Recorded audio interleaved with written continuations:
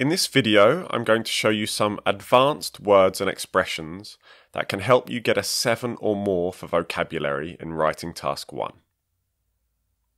If we look at the examiner criteria under vocabulary, we can see that for a 6, it says, attempts to use less common vocabulary, but with some inaccuracy. For a 7, we have uses less common lexical items. Lexical items just means vocabulary. And for an 8, it says skillfully uses uncommon lexical items. So to get a 7 or more for vocabulary, one of the things you need to do is use less common vocabulary correctly. But what does less common vocabulary mean exactly? Well, it's the kind of advanced vocabulary that's often used by native speakers and is used much less by non-native speakers. Idioms are an example of this kind of language. To see some examples of this kind of language in use, let's do an activity. Here we have some sentences with some less common vocabulary highlighted. Take some time just to read the sentences. And here we have definitions that give the meaning of the highlighted vocabulary. However, they're not in the correct order. What I want you to do is to match the definition to the highlighted vocabulary. Hit pause and do that now.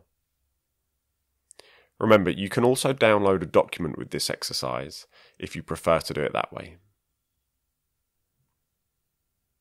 Okay, are you ready for the answer? Here you go. Well done. Okay, now in this next exercise, you're going to practice using this vocabulary correctly. Remember, if you don't use this kind of language correctly, you probably won't get a 7 or more for vocabulary. Okay, here we have the less common vocabulary that you've just seen. And here we have a sentence. Remove the language in bold and complete the sentence with one of these words or phrases. The meaning of the sentence must stay the same. Hit pause and do that now. Are you ready? Okay, this sentence becomes, please let us know at your earliest convenience if you can attend the party. Remember, this expression is formal and should only be used in a formal letter. Next we have, the building was constructed in around 1980. Are you ready for the answer?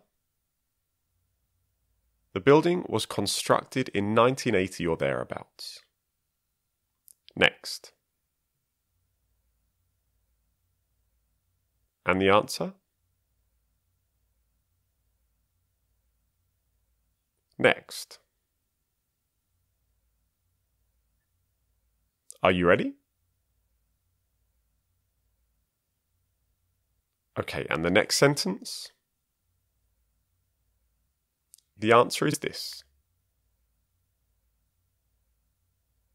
Next, we have, the house is very cold, mainly due to the size of the windows. And here's the answer. Now, instead of in large part due to, you can also say due in large part to, which sounds even more sophisticated. Okay, next. I don't enjoy waiting for the bus in the rain. And the answer? And finally, which becomes, the food served on the plane was far from satisfactory. Okay, well done. Those are just a few examples of the kind of less common language that can help you get a 7 or more for vocabulary. Now, it's very important that you try to learn as much of this kind of vocabulary as possible, especially if you think you're weak in this area. If that's the case, I highly recommend that you obtain this book and start doing the exercises. There's an advanced version and an intermediate version, and they're both really good. In the next video, we're going to look at some word combinations that can also help you get a 7 or more for vocabulary.